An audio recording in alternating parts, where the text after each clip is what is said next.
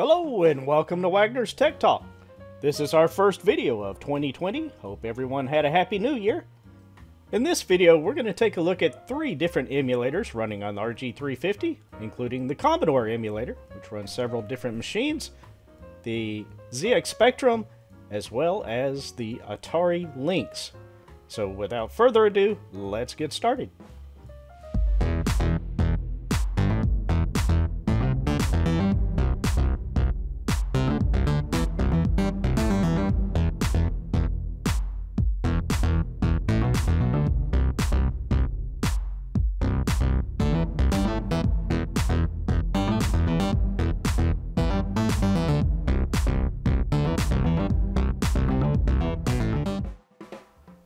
First, we'll go to the WagnersTechTalk.com RG350 tips page, and from there you'll find a whole bunch of information on the RG350, so be sure and click around and explore. Lots of good information for you. In this case, we're going to check out the Commodore Emulator, or VICE, and this particular emulator supports a number of popular Commodore machines, including the Commodore 64, the PET, and the VIC-20. Alright, so let's go ahead and get started. We're going to click here to download the VICE OPK.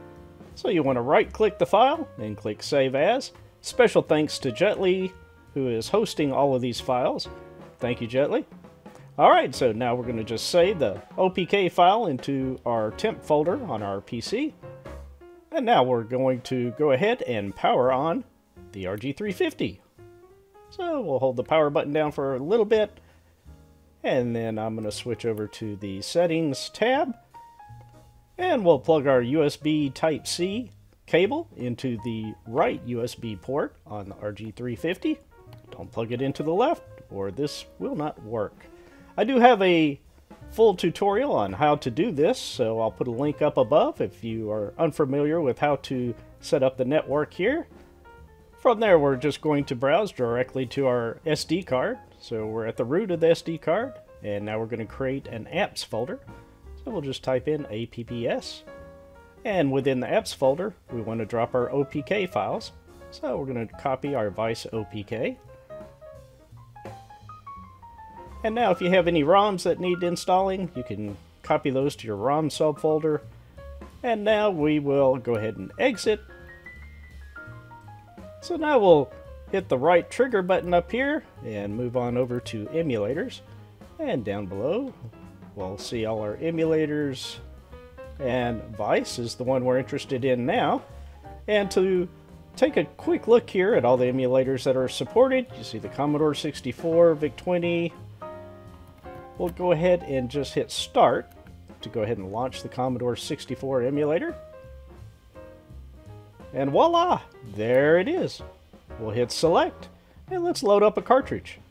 So we'll just go in here, be sure and hit these double dots and go to the root, and go to media, SD card, and the location of your ROMs. In this case, I have it in ROM C64. To be able to play this game, we need to hit the select key to start it. And now we'll hit select one more time. And we're going to move down to the machine settings, joystick settings, press A here and select key set 1. When you do that, you'll be able to use the D-pad. Now, to start the game, we're going to hit the virtual keyboard, and then we're going to move up to F1 and press A again, and that'll start the game. Press select, and the virtual keyboard will go away. And let's play some Donkey Kong.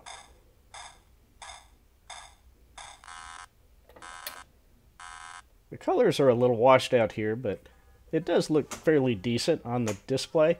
I'll bring it in a little bit closer so you can take a better look at it.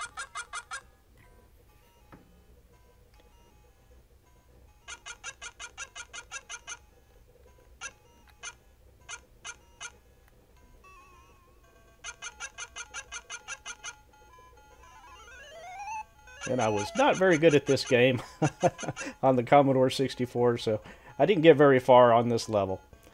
So we'll go ahead and play just a few more seconds here, and then we'll move on to another game.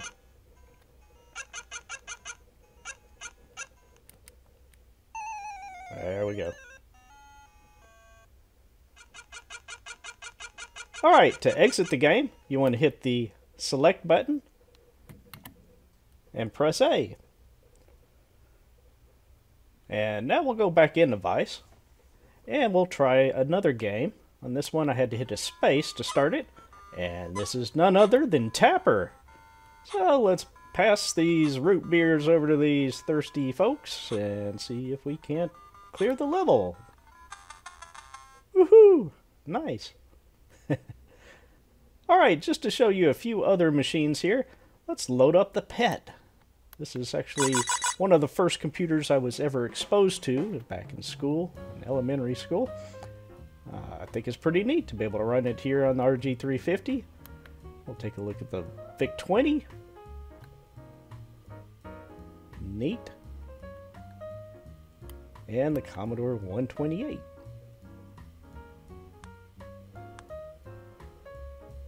Very cool.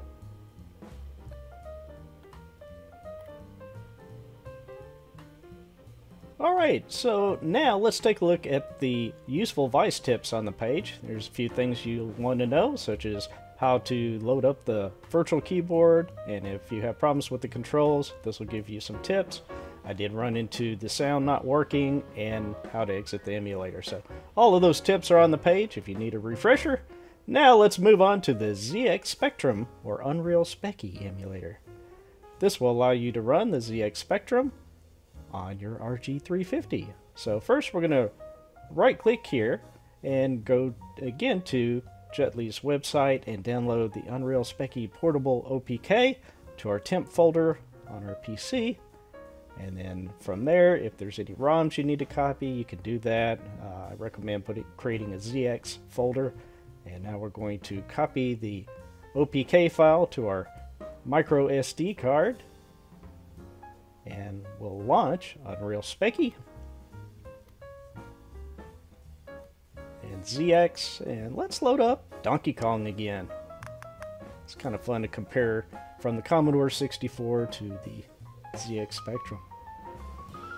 Under the joystick selection, I used the Kempston joystick. Just seemed to work fine for me. You could probably use any one of them. So we're going to hit the start button, Kempston joystick, and then press space. And then press start again to hide the virtual keyboard. And now we're playing Donkey Kong on the ZX Spectrum.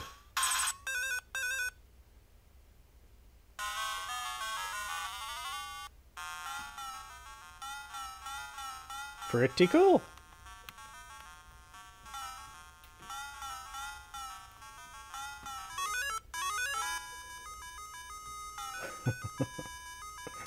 And again, I wasn't very good at this one either, but hey, it's neat.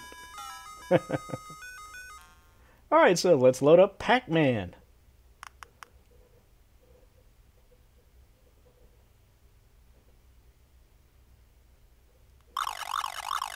Alright, first we're going to hit select, and we're going to select the Kempston, which it is.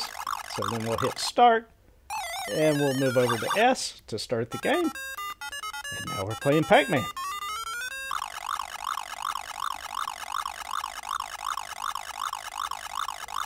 This actually looks pretty good. I was fairly impressed.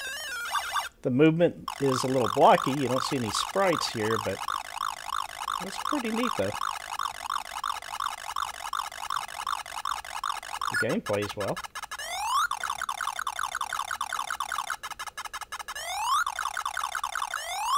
Alright, so let's take a quick look at some of the tips, such as hitting the select button to go into the configuration menu, a little bit of information on the joysticks, primarily the Kempston joystick and so forth, how to exit the emulator, and a few other things that'll be useful.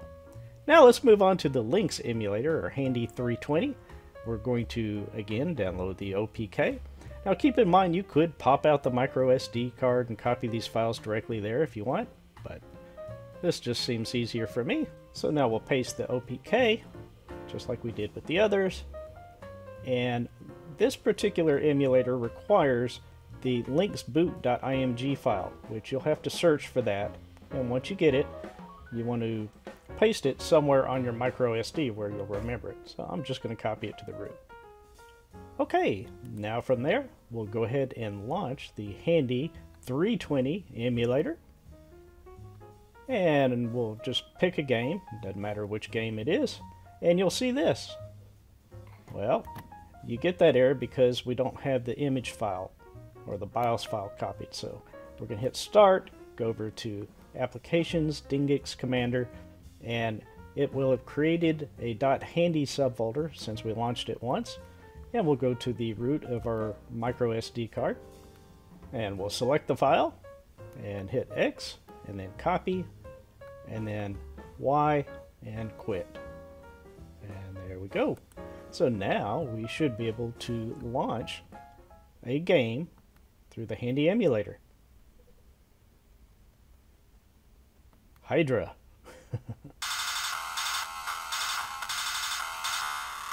So I'm just pressing A through here to start the game, and holding down in the left and right.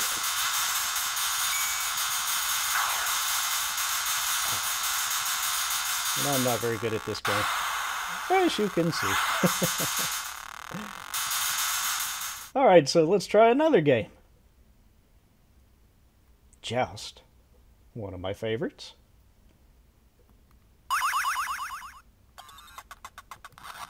I didn't say I was good at it, just one of my favorites. Oh, I can't get out of here, I'm stuck.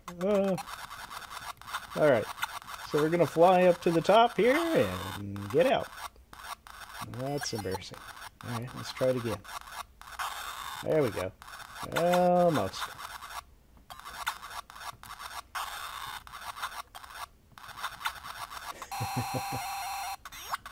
Alright, I could play this all day. I guess I better stop, huh? Alright, let's try one more game on the Atari Lynx. We'll go ahead and exit out of here. Uh-oh. What could this be?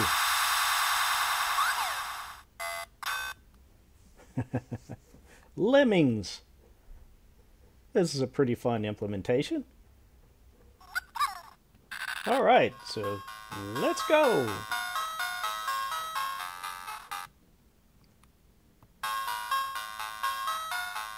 Alright, so I'll move over to the right here. And then I'm going to hit the little right bumper button up here, and you can see different, I guess, skins, you would call it, for the handy emulator. That's kind of neat. I'll put it back on full screen so it's easier to see. And you'll want to hit the B button to select what the character can do. So in this case, we want him digging a hole, so we'll select that one. And then we'll put the cursor over one of these guys and get him to start digging. And in the interest of time, I'm going to fast forward this a little bit, so you don't have to sit here and watch all these little guys moving. And then they go into the exit area. And that's pretty much it. Alright, again, there's some more tips down here on the Atari Lynx, such as setting scan lines, the frames per second, how to swap the A and B buttons, and so forth. Thank you so much for watching. I hope you found this video very informative. If you want to let me know you enjoyed the video, please click the like button. And if you want to see more from Wagner's Tech Talk, please click the subscribe. And with that, we shall see you very soon.